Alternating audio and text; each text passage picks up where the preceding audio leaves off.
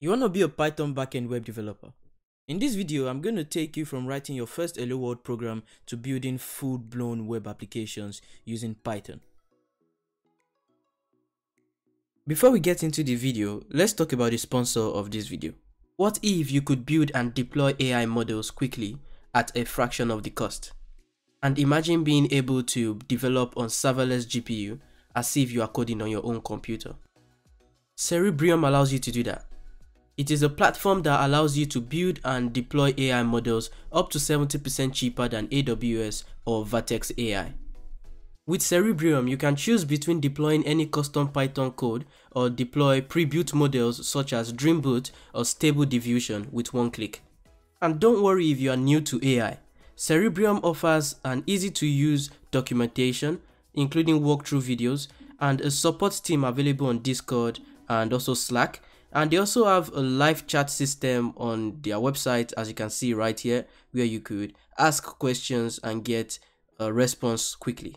They have code start times of less than 1 second, and apps are live in a minute after deployment and in seconds every time you make changes to your code. Cerebrium offers a free trial with a $10 credit, so you can try it out for yourself and see the results.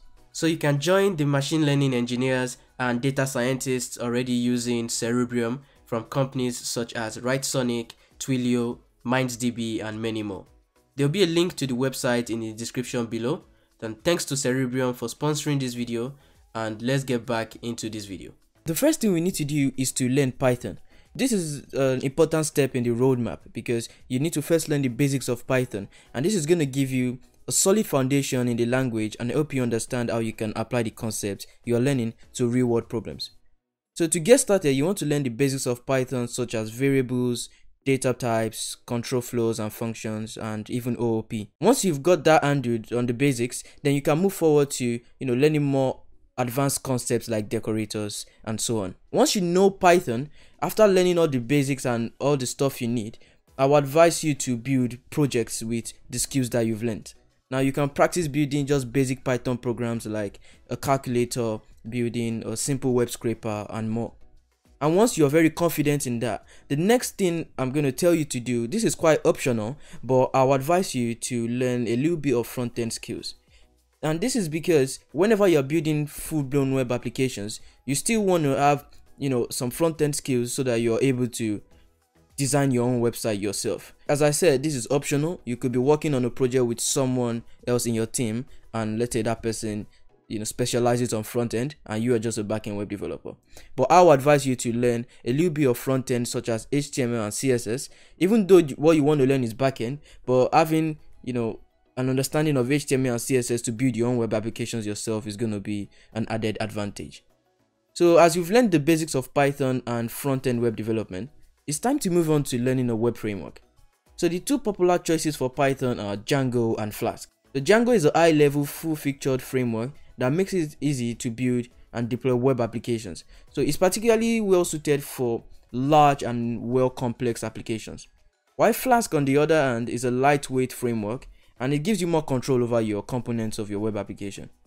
It's quite great for beginners and from small to medium-sized projects, and beginners, as I said, who wants to control the application more.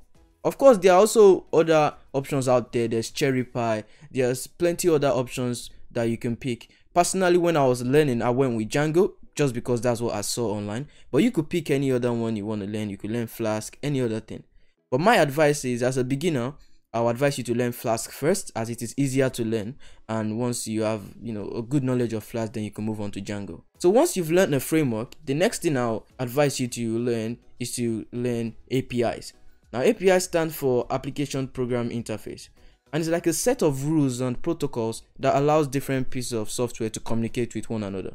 So as a backend developer, you need to know how to create and consume APIs. So you need to learn about REST API, and learn about the HTTP request method like get, post, put, delete, and how to use them. You also need to learn about different types of data that can be sent and received in an API request and response. But that is going to be seen whenever you're actually learning about APIs. You're going to know all of that in details. So once you're pretty confident with using APIs, then you should go on to learn SQL and databases in general. So the next step, as I said, is to learn SQL and learn how to use it to interact with Python. So this means like learning the basics of SQL and using different libraries like SQLite, SQL Alchemy to interact with databases in your Python code. So you need to learn how to do basic stuff like create tables, insert, update, select, and delete data from your database. Now, once you've known all of this, you've pretty much have by now you should have built various projects. You should have a good knowledge of programming and the backend web development field. But another advantage also is to learn version control. So I would personally say you should learn version control, and this is the final step in the roadmap, and it's about learning version control and deployment in general. So this means understanding how to use tools like Git to keep track of your code and its changes, and also understanding how to use it to deploy your application. So that is going to be the end of this particular video. One more thing I'll say, and this is a bonus step, is to learn JavaScript. Now you don't need this because the title of this video says Python backend web developer, but because we're still dealing with web development, JavaScript is an added advantage. You're still gonna use JavaScript for some stuff like Ajax. I'm gonna give one example.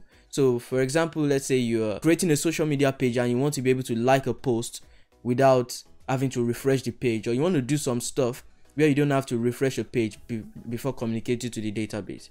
That's very good usage of JavaScript, of where you can use Ajax. So just having a basic knowledge of JavaScript, you don't have to like learn every single thing in JavaScript.